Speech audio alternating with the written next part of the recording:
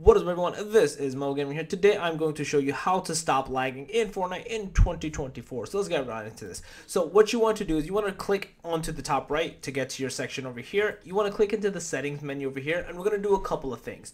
The first thing is changing it from full screen to windowed full screen. For some reason makes the lag go away. I have no idea. It has probably something to do with the resolution, but this makes the lag go away. So I would highly recommend you to change it to windowed full screen. Next, in the resolution, you don't need to change this, but because this is more for your display resolution, if you can change it, go for it, play around with it, but I don't think you need to change that one, so that one's usually fine. Now, the next thing is your FPS. This is one thing that can make it lag, so I would recommend you kind of going off of what your computer is capable of and what your, I guess, your consistency is with your graphic card and everything. I like 60, it works for me. I could probably do much higher because of my graphic card, but for me, 60 ends up being pretty well.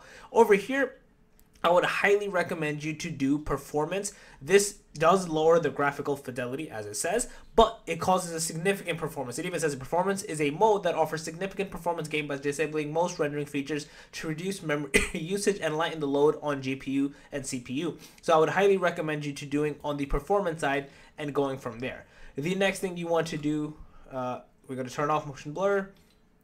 We're going to, for this one, we don't want it on auto set. We actually want to change the graphic quality to something that we want to specifically do ourselves. So this one, you want to keep it on low. You can keep this 3D resolution, make it 100%. You don't want this on 70. Turn this off for dynamic 3D.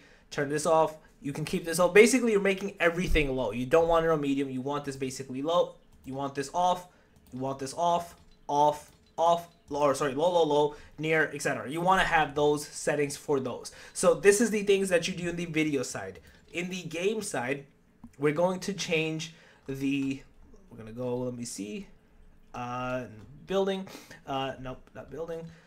I'm trying to find where the exact section was. Replays right here. In replays, we're going to turn this off. This even says turning off replays. Where'd it go? It said it right here. Turn replay recording on off when replays are recorded and stored after each match. Recording replays can reduce performance and take up harder display. So this is actually, you don't need this. Trust me, you don't need replays. Turn this off. This is probably one of the final things you can do to enhance your speed. It will make the lag go away and you will be good to go. So yeah, that's basically it. If you guys like the video, please smash the thumbs up. If you guys are new to the channel, make sure to subscribe, click that notification bell. I'm going out. Peace.